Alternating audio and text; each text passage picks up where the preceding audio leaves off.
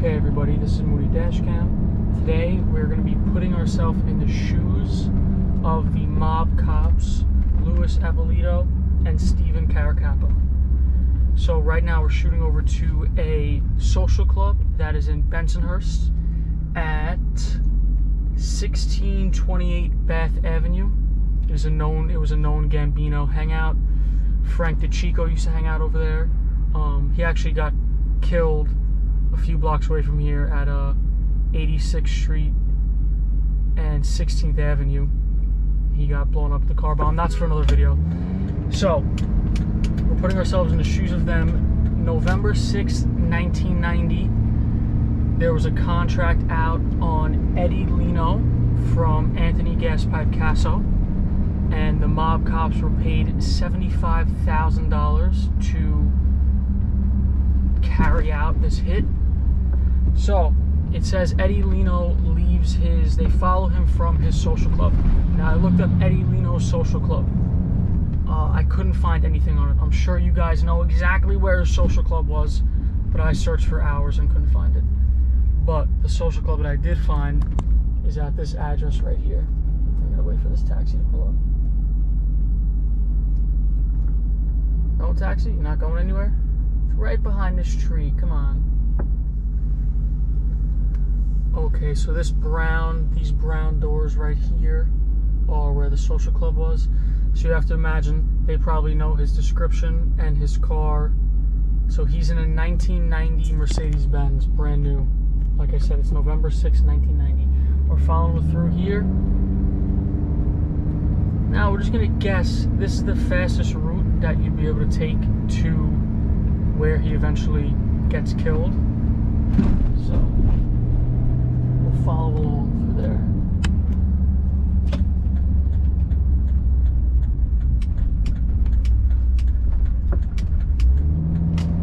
Now a little bit of info on Eddie Lino and Stephen Caracappa. Over their span of time working for the mafia, it's alleged that they made about $375,000. I don't know what that ends up being in today's money, but I know for this hit alone they got paid $75,000 in 1990, which would be worth $155,000 today. So they weren't getting paid a little amount of money to carry out these hits, I'll tell you that. And at this point, they carried out a few hits already. They already helped out with James Heidel, kidnapped him to deliver to Casso.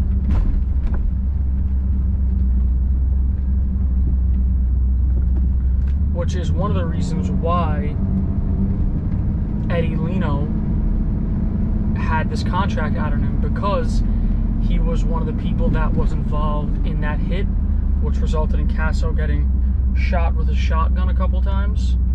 And he was also involved in the Castellano hit, which was really an unsanctioned hit carried out by John Gotti that a few of the families weren't really happy with, Casso being one of the people that wasn't happy with it.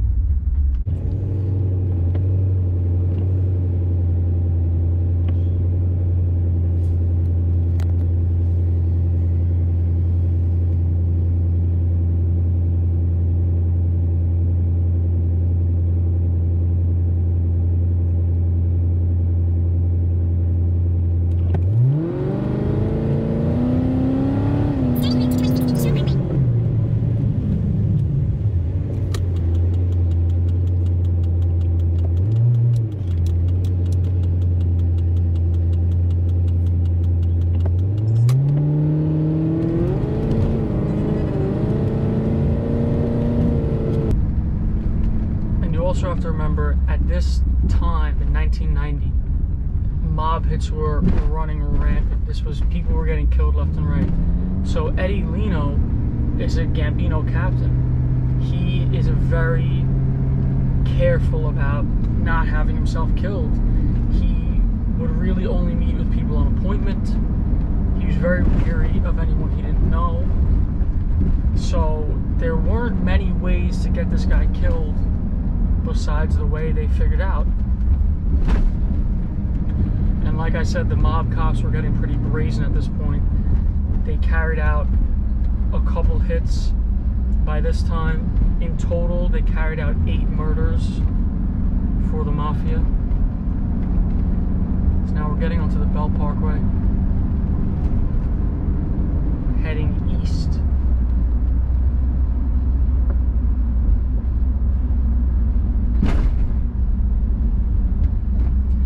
Now I would imagine the mob cops were in an unmarked car. Maybe they were in one of the personal cars, but if they weren't, they were probably in like a 1990 Chevy Caprice, maybe an older model, because it was 1990. The cops don't have the newest cars.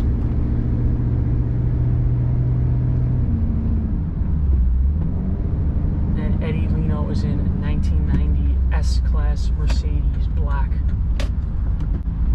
The newest Benz, you know, all nice, the S-Class.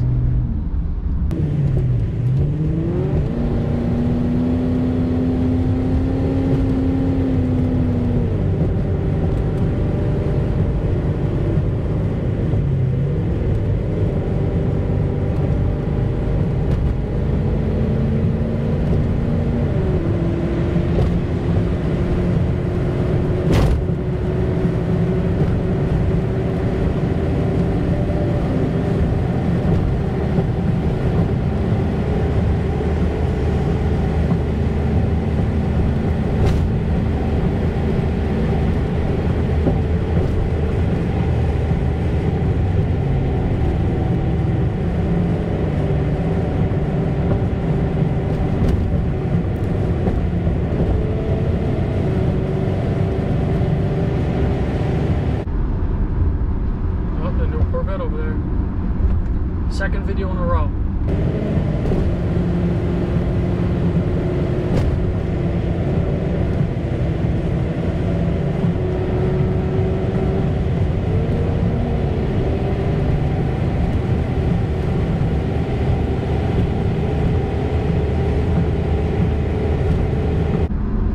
And also for these mob cops, besides the fact of getting paid large sums of money for specific contracts, they were on a $4,000 a month retainer from the mafia just to give information to the mafia, any leads on if there's any cases being built against them, any information on someone that they want. They could run plates, they could do all this, they could take information that the police department has. I mean, these are NYPD detectives.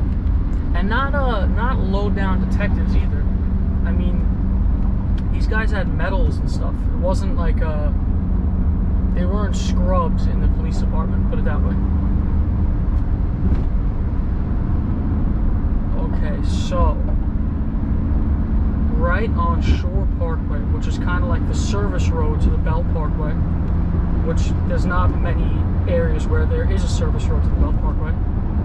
Right up here there is. They pull up next to Lino, and I read two different things. I read that they flash their lights or that they flash their badges. Either way is gonna have someone pull over. If an undercover pulls up next to me and flashes his badge, I'll probably pull over too.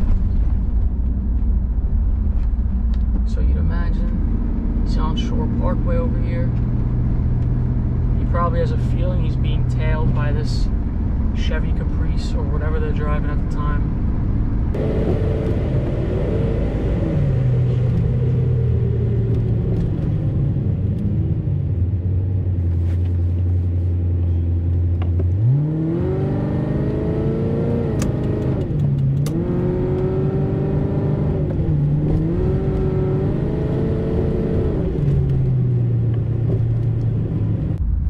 I wonder how much of this area is different from 1990 to now.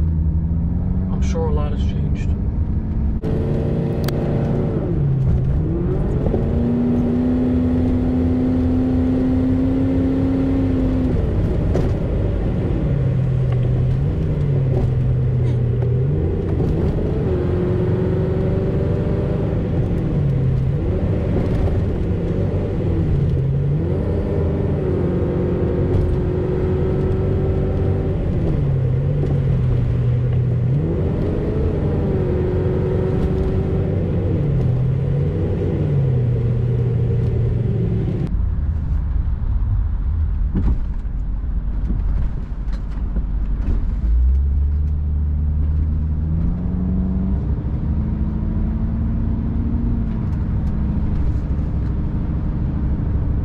Here's a decent spot to pull over. Let's just say he gets pulled over right here.